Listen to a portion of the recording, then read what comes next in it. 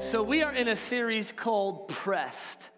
And week 1, we talked about the oil press. Week 2, we talked about the bench press. Last week was summer conference.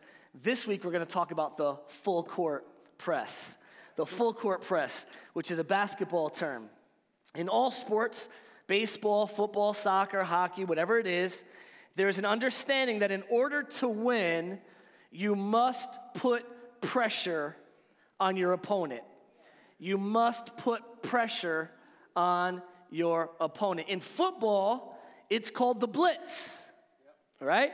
To put pressure on the quarterback, it's called the blitz, where we're going to send more defensive linemen at the quarterback than there are offensive players to block them. And in basketball, it's called the full court press. You see, the full court press is an instance of aggressive pressure.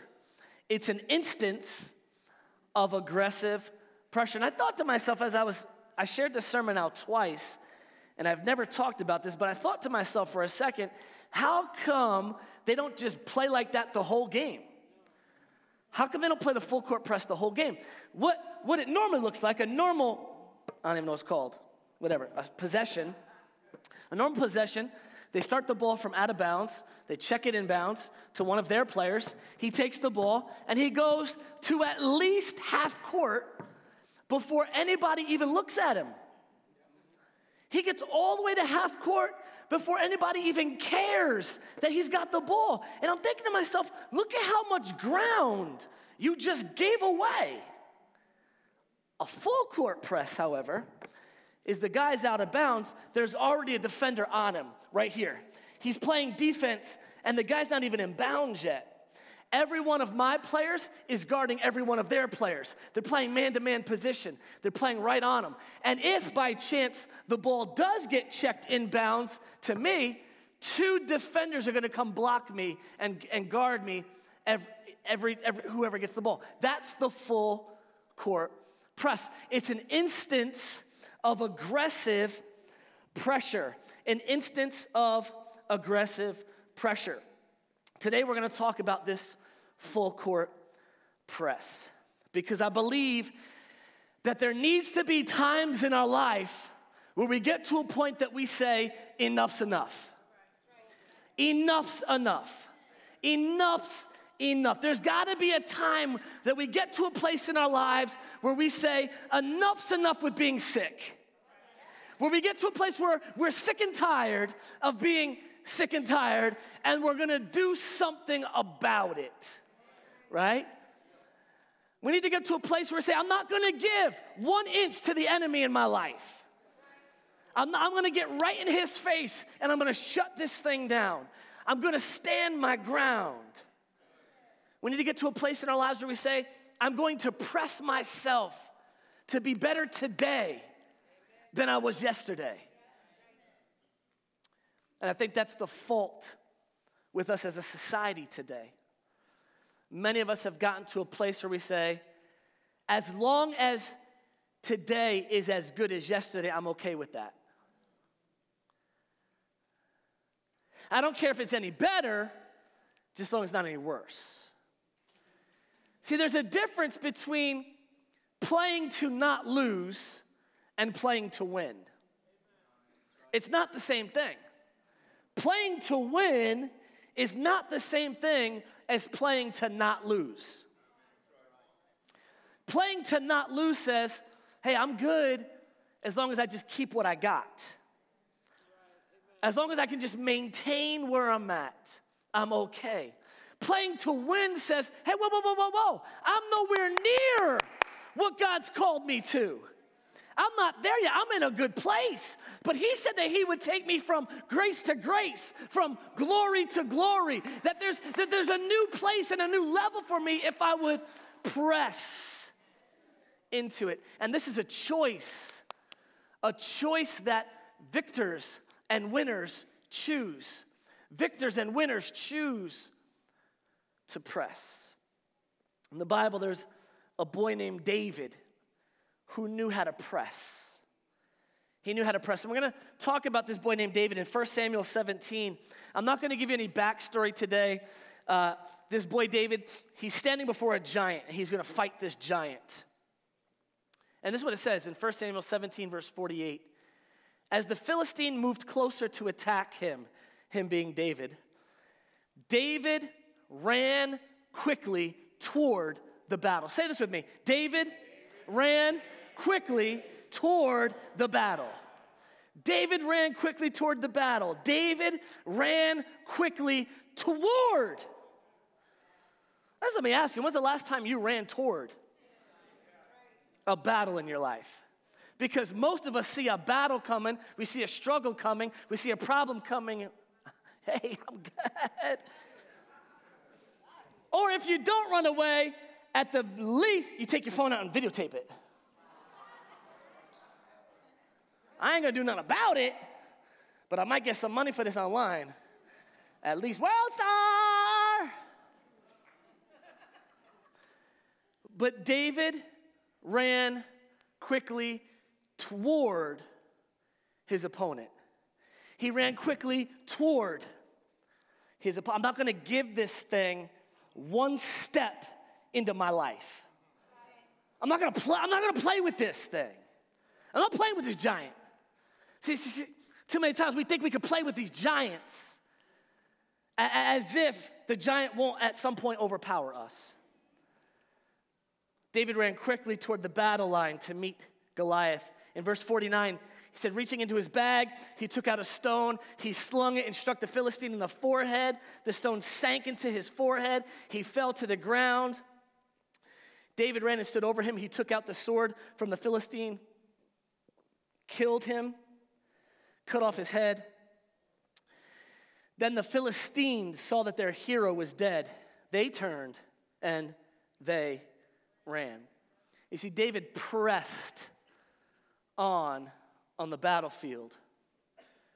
What did the word say? It says, as the giant moved closer. Could you just imagine like a big, huge giant just kind of slowly moving forward? Fee, fi, fo, fum, right? David was just a little scrawny kid. He comes running toward the battle. He's running at the fight. He reaches into his bag. He grabs a stone, puts it in his slingshot, throws it, knocks the guy down, and he stands over him and he finishes the job. David pressed. David had energy. David had passion. David had faith. He was not reluctant to apply aggressive pressure. Now, there was time for strategies and there was times for wise counsel and advice, but there's also times where we simply need to press in our lives. There are times that we simply need to run at the issues that are happening in our lives. So I have a question. If you are not experiencing the life that you thought you should have, if you're not happy with the way that life is going right now, let me ask you this question. Are you pressing? Are you doing something about it? I find that so many times, even here at this altar, people will come down and they will ask me for prayer. And before they ask me for prayer, they have to build their case and tell me all the problem first. To which I simply say, wait, do you want to just barf on me your problems or do you want to actually step in faith?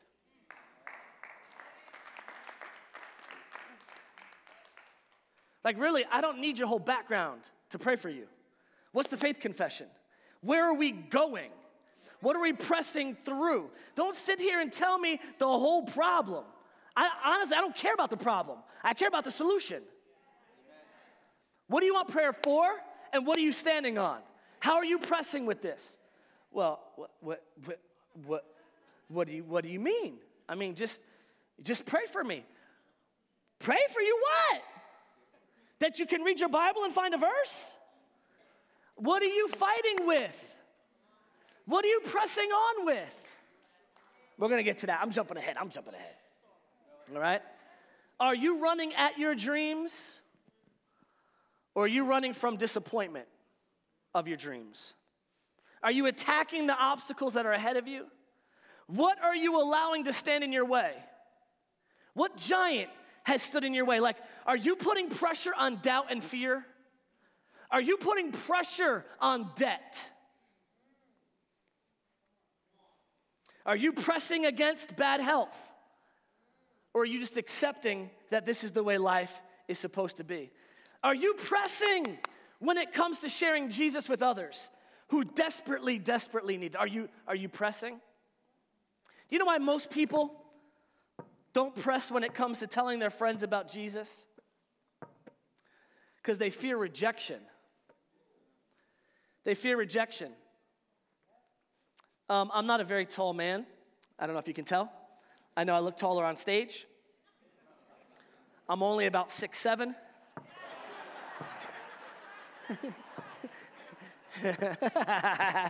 Greater is he that is in me. No, I'm 5'7". And so I played a lot of basketball as a kid. And one thing playing so my best friend was 6'8". No lie, at like 13.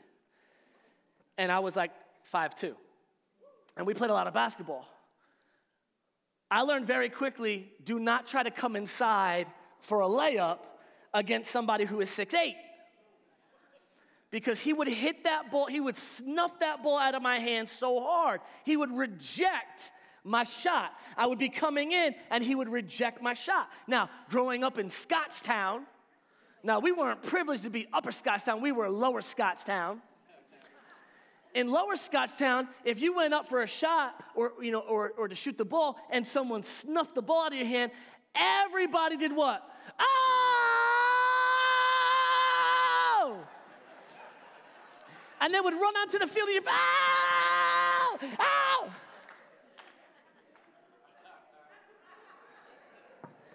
We had a lot of fist fights in Scotchtown. There were a lot of times I picked up the ball, oh yeah, and I walked home.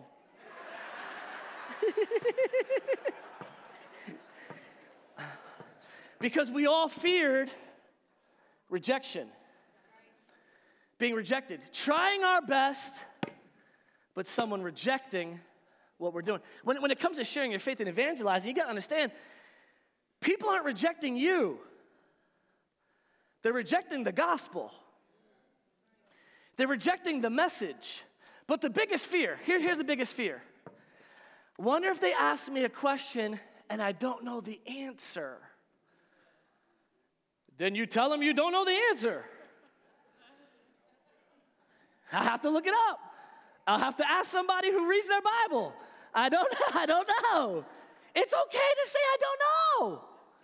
It's okay for them to ask you a ton of questions and you say, I don't know, I'm still learning. Let me write your question down and I'll go ask somebody.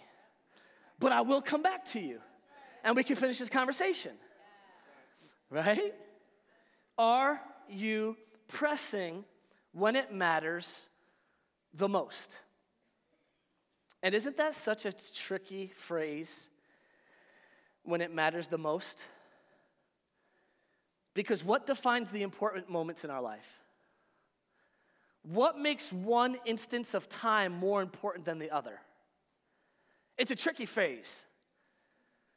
Many of us think the last 2 minutes of a football game are the most important, that 2-minute drill. What's that quarterback gonna do in the 2-minute drill?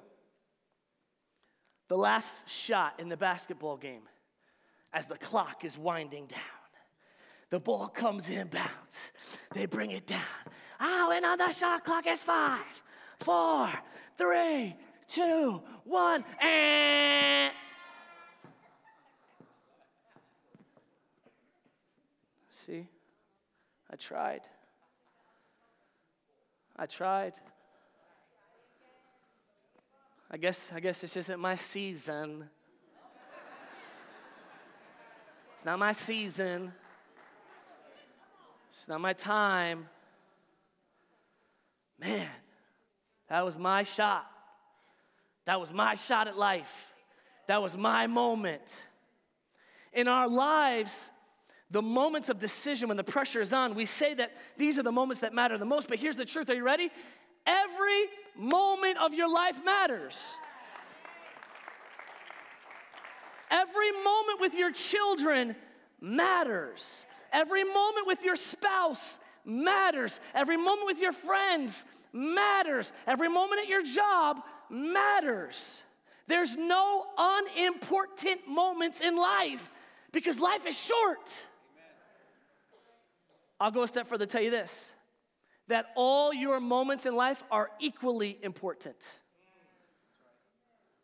All your moments in life are equally important. The time an athlete spends in preparation is as equally important as game day. The basketball player who missed the shot as the buzzer went down gets back to the gym when no one's around, just a cart of basketballs. I'm not going to miss that shot again.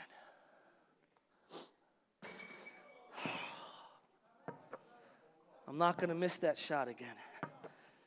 I'm going to get in the pocket. I'm going to get in the I'm going to get in the pocket. Come on, man. Where's your hands, bro? That was your opportunity of a lifetime right there to be on TV.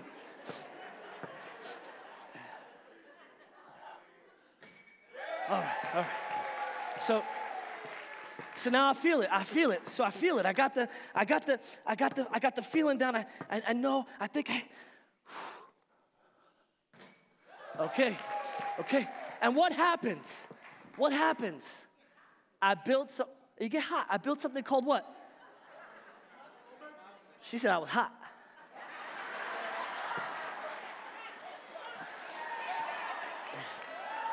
We built something called muscle memory. Muscle memory. Have you heard of this, muscle memory? You know, because now I feel the amount of pressure I have to apply to the ball. I feel where my feet were and how my wrist comes forward. I get the muscle memory, so now I can keep making that shot over and over and over again. When the pressure's on, I know how I'm gonna react and what it feels like because I have the muscle memory. And here's the truth. The reason why many Christians are defeated today, they don't have a muscle memory to pull from. They're not practicing victory in their personal life. They're not practicing, what do I do when the enemy comes knocking? How do I respond to this situation when sickness comes? What do I do when depression tries to knock me down? How do I respond to this? And we don't know how to respond because we don't have the muscle memory. We're not putting the practice in.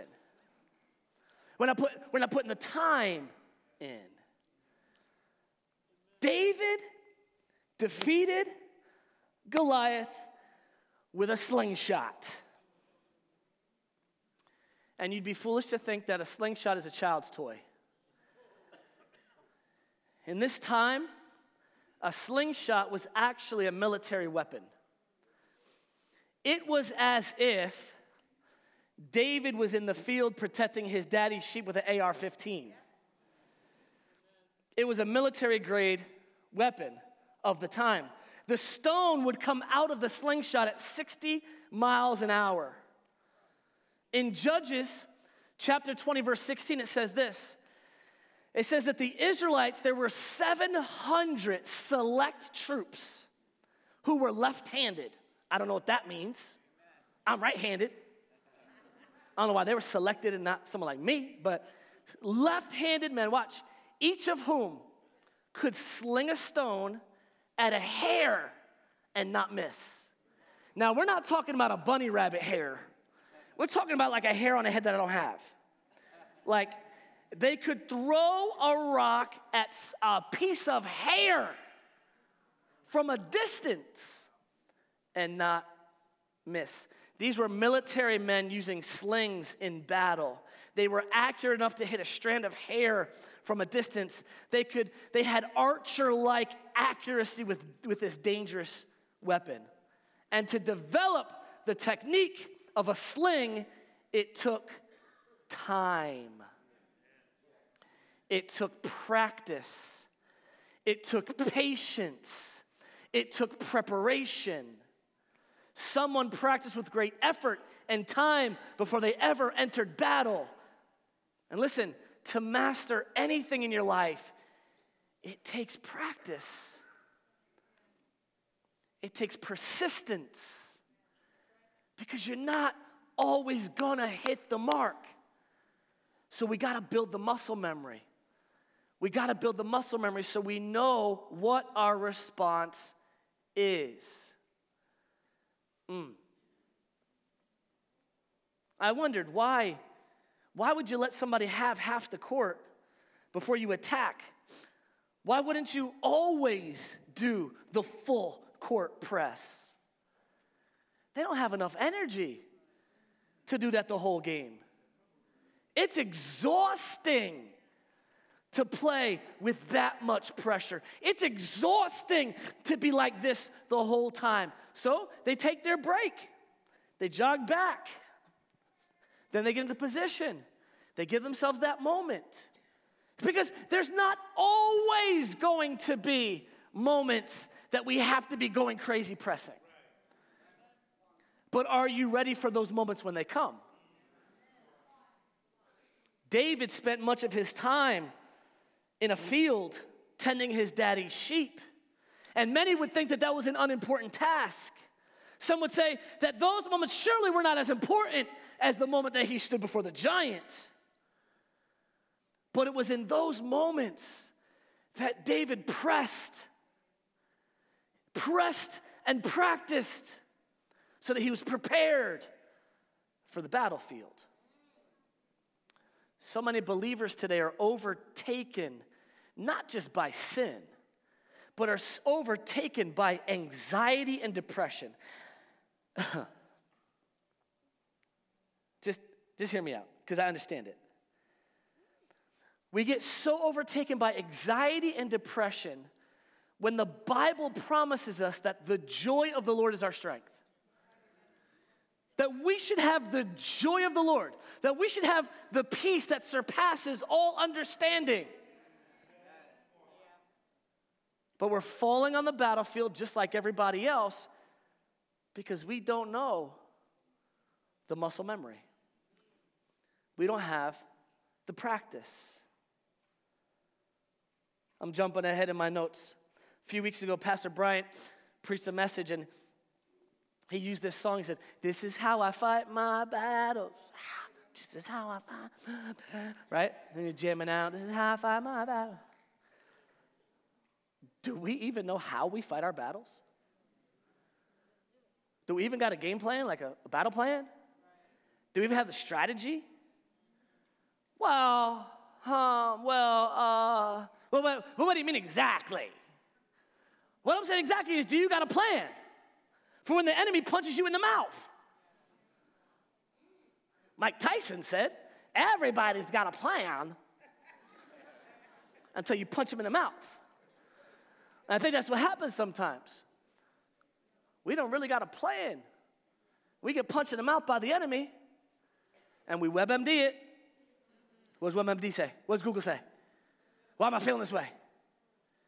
And we actually make ourselves more sick because we believe what those symptoms on the computer say instead of what the Word of God says.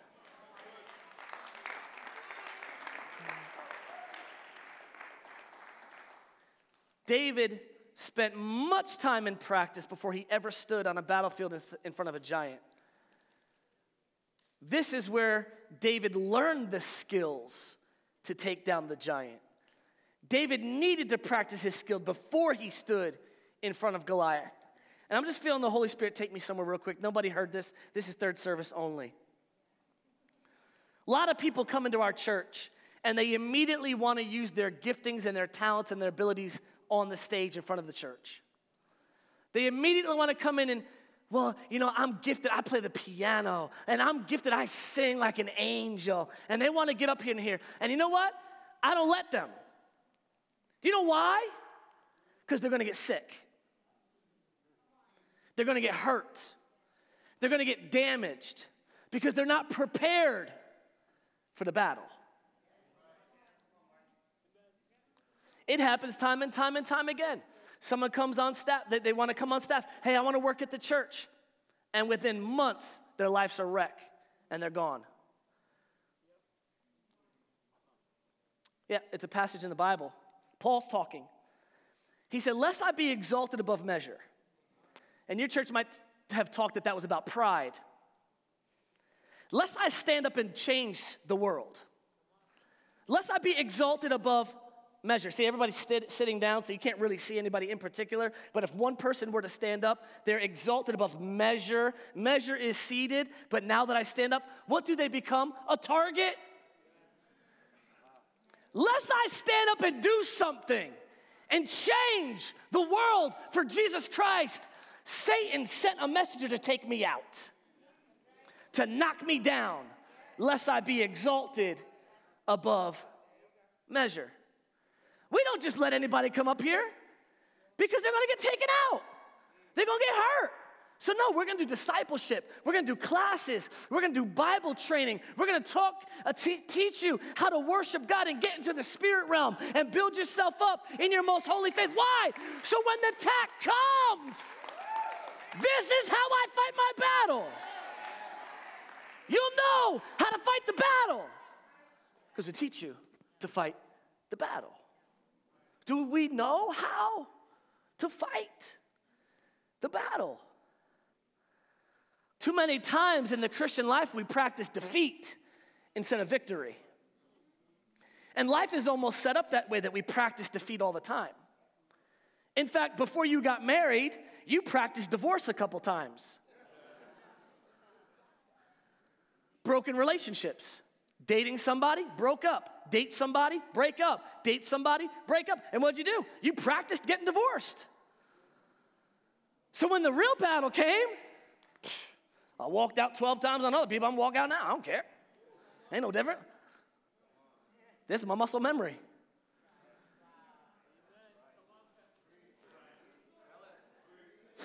We practice defeat. We commit to diets and we break diets, and we commit to diets and we break diets, and we commit to diets and we break diets. Now listen, here's the truth of the matter. We commit to do things for God and we break those commitments. But those are commitments that God never asked us to make.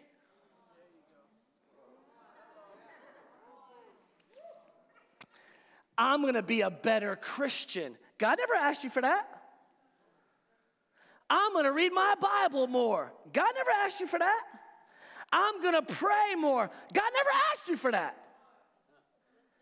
And then when you break it, like you broke the diet and you broke up with your girlfriend, shame sets in. Guilt sets in, condemnation sets in, defeat, the ideas and the feelings of defeat set in, and that's what we rehearse and we practice. Say, well, I can't stick to anything, I can't do anything. Why would God want to use me? Why would God want to use me? Instead of us pressing, I'm taking my ball and I'm going home. I can't play this game. I can't keep up. But you're committing to things and you're saying things that God never asked you for. He said, I just want you. I just want you. I don't want all these things that you think is going to impress me to be near me. Just be near me.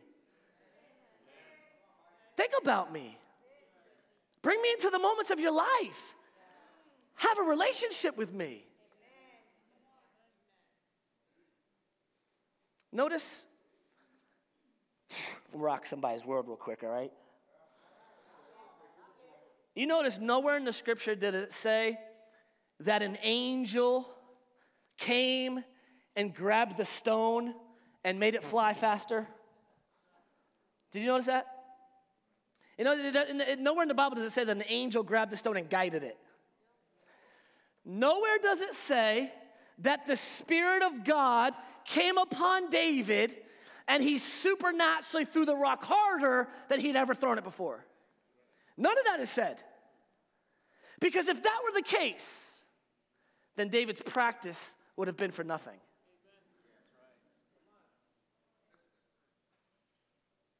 I'm going to let that sit in for a second. the culmination of everything of your life is building up for a moments in your life, preparing you for moments in your life. David's practice was preparation for a moment in his life. And then after he kills that giant, he used the momentum from that moment to kill every other giant that was alive in the land. Which moment was more important? The first giant, the second giant, third giant, the last giant? Every moment was as important as the practicing moment. Hitting a pear on a tree was as important as hitting a giant in the forehead. We most certainly, listen to what I'm about to tell you right now. We most certainly have our part to play in the thoughts that God has for us. We're so quick to quote Jeremiah, "For I know the plans I have for you, says the Lord." So what are you doing with his plans? That's great that he wrote a game plan, but you playing that game? That's great. Yeah, for the plans I have for you, says the Lord, for good and not evil. What's your part to play? What's your part to play in God's plan? What's your part to play? See, here's what's happened. So many times, we play like the game's already won. You ever seen those players where they intercept the ball and they're running it back, and like 5 yards before the touchdown line, they start celebrating, and somebody comes up behind them and swats the ball out of bounds? Dude, why didn't you just press to the goal line? Celebrate in the end zone. Celebrate in the end zone. Press through the mark, right? Don't act like you're not in a fight for your life. We all are. The problem is most of us don't act like we're in a fight until we're already bloody. Most of us don't act like we're in a fight until the doctor tells us we got cancer. Now we're going to worry about it. But all along you had little signs where you said, get this in control now. Get this under control now. Get this in check now. Fix this now. Put this right now.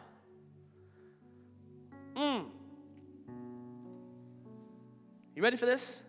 Deep statement. It's the deepest we're going to go today, and I want you to hear this very clearly.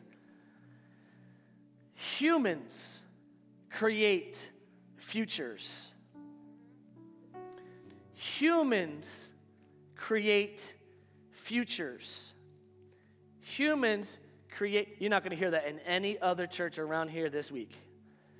Humans create futures. The future is not something that happens to us. The future is something that happens through us. We have a part to play in God's plan. We have a part to play in God's plan. Are you saying yes to his game plan? What if David never threw a rock? What if David didn't finish the job? What if David said, well, I'm only good with a slingshot, guys. I've never wielded a sword. The giant would have got back up. How many times did we leave the job undone in our lives? How many times did we wound the giants in our lives, the problems in our lives? We wound it. We throw rocks at it, but we don't run over and finish the job. You tried getting out of debt, then the car broke down, and you left the giant staggering. Didn't finish it. Said, look, every time I try, something else happens. What's the use?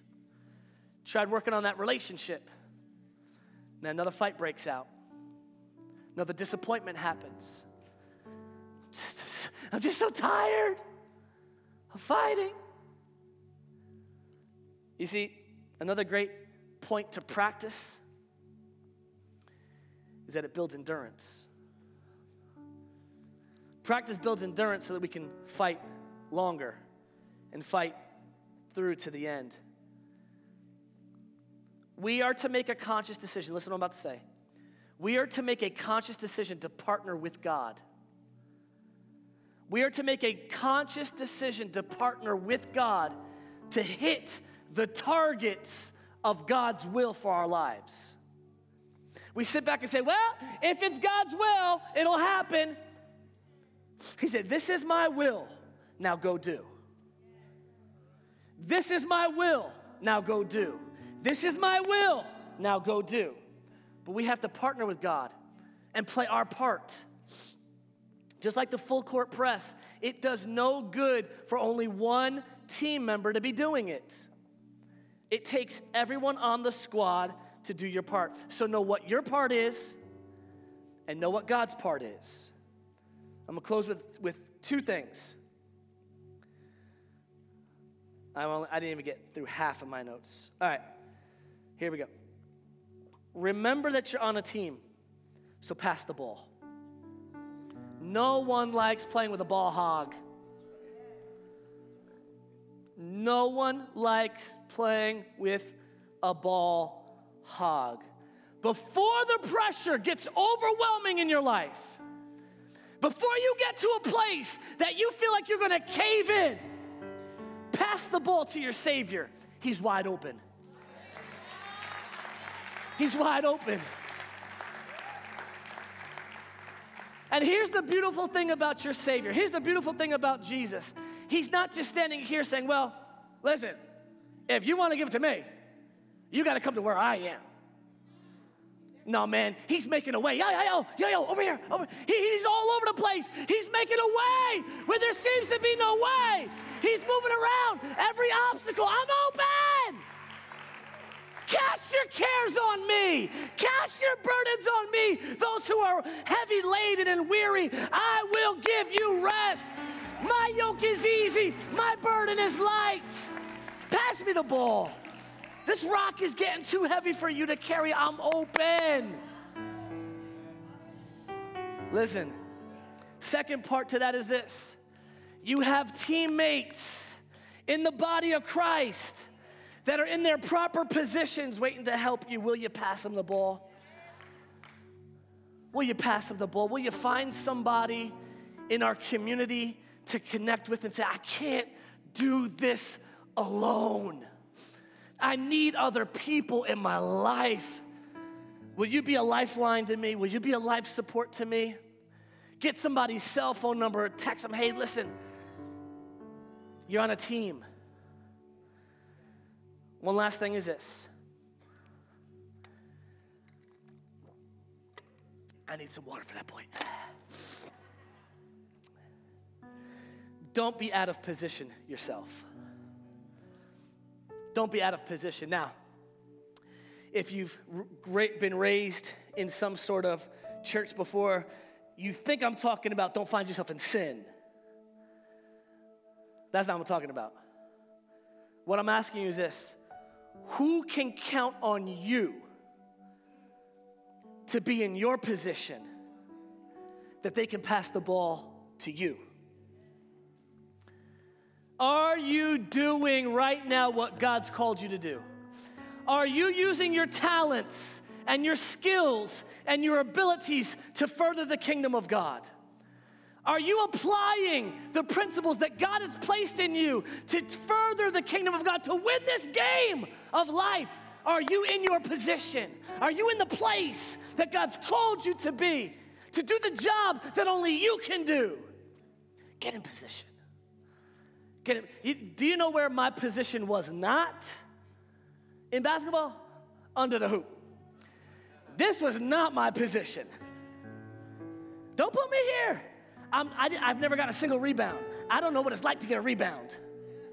All right? I've been playing with guys who I can't even touch that net if I jump. Look,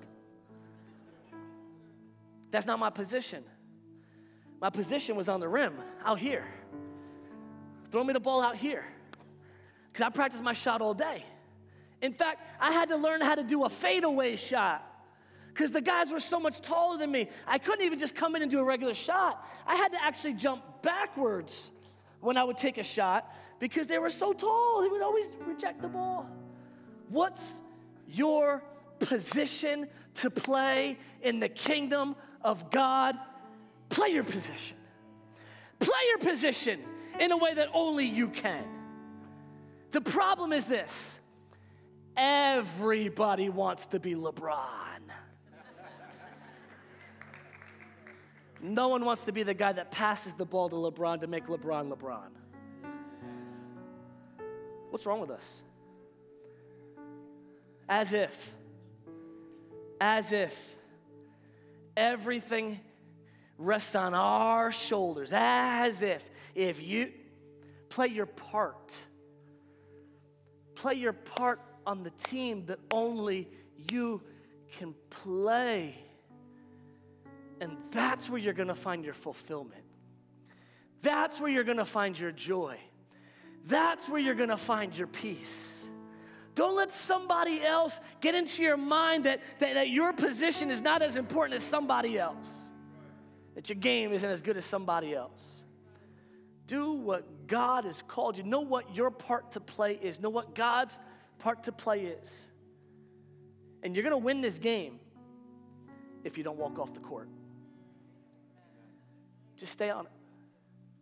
He says, when you've done all to stand, stand. The people who win at this, they just didn't quit. They've lost innings, they've lost downs, they've lost all these sort of things, but they kept coming back.